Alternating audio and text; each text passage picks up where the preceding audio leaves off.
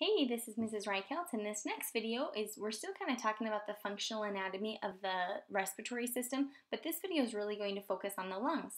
So it's important to know that the lungs are going to occupy most of the thoracic cavity. Remember the thoracic cavity, if I'm going to draw a little picture, that little area is going to be the diaphragm, but basically you're going to have the heart, so the muscle of the heart is going to be right here, but then you're going to have the right lung, I guess the left lung and the right lung kind of looks like a butterfly there, but it's basically going to take up the whole thoracic cavity.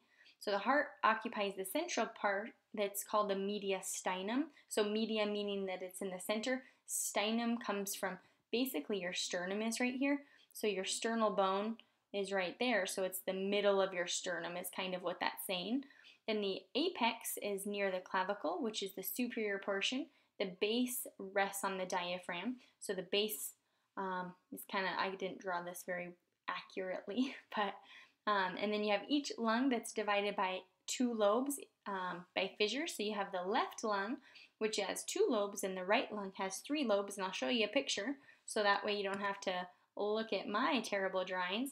So if you see this upper right lung, you see that you have a lobe right here, so that's lobe 1.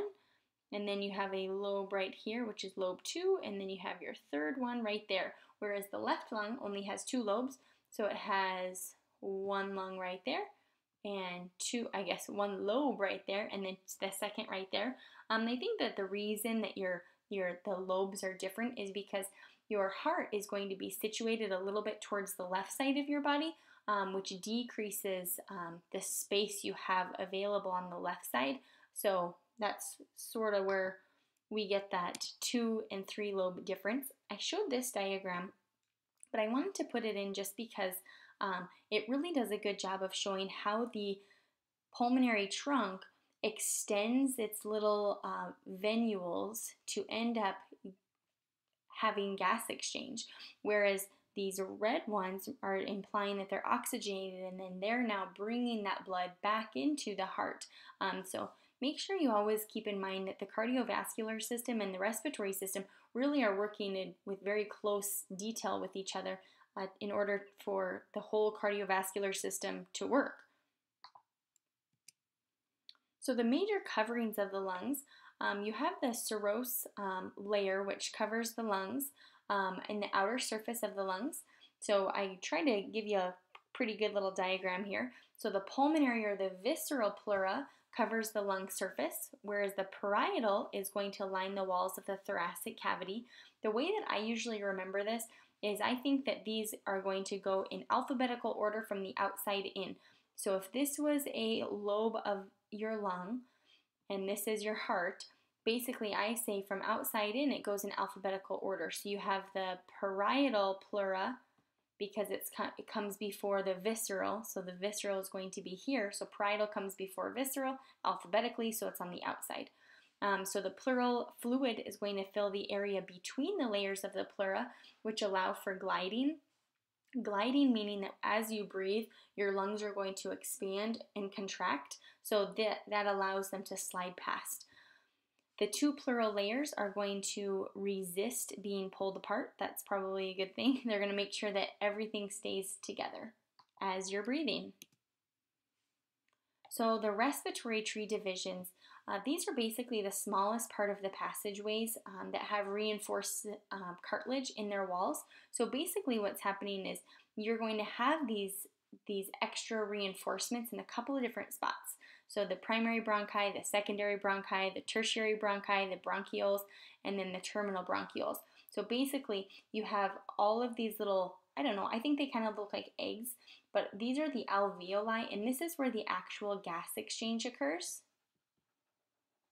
So the gas exchange occurs at the alveoli, but it has to, in order for the oxygen to actually get there, it has to go through a bunch of different little branches. So if we start here with the bronchi, we have to go primary, then secondary, then tertiary, then we get to the bronchioles, then we get even smaller and smaller, and once they're really tiny, it'll look like this. So this is a really magnified picture of that.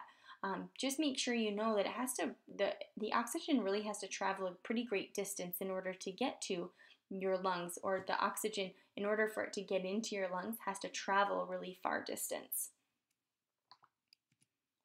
So the respiratory zone, there's a couple of different structures. You have the respiratory bronchioles, the alveolar ducts. So the alveolar ducts are these structures right here. I guess I can't really draw them. They're a little bit hidden. They're kind of that orangey color that I'm trying to color them black. Then you have the alveolar sacs. These are the things that I said kind of look like eggs. They remind me of little eggs because that's where the oxygen ultimately will go. And then the alveoli are the actual air sacs that are inside there. And then the site of the gas exchange is in the alveoli only. So gas exchange occurs in the alveoli, and basically you're going to have a whole bunch of oxygen in there, and they're going to diffuse from high to low concentration out into the other areas, which will enable your blood to become oxygenated. Okay, so the respiratory membrane and the air-blood barrier. So the air-blood barrier, basically you have a thin squamous epithelial layer that lines the alveolar walls. So remember, a squamous layer, those are flattened cells. So this is a squamous cell right there. The alveolar pores are going to connect the neighboring air sacs. Basically, the purpose of this is it's just making it so you have they don't have to move as far. Basically, you have all these little structures that are connected together. The pulmonary capillaries cover the external surface of the alveoli. We want to have that there. That means that the oxygen won't have very far to travel to get to the pulmonary capillaries. Pulmonary capillaries is where the oxygen will ultimately go.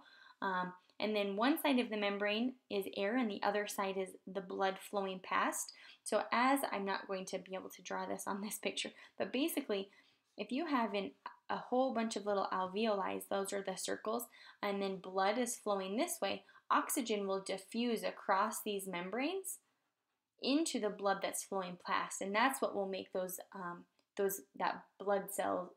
blood cells being oxygenated again.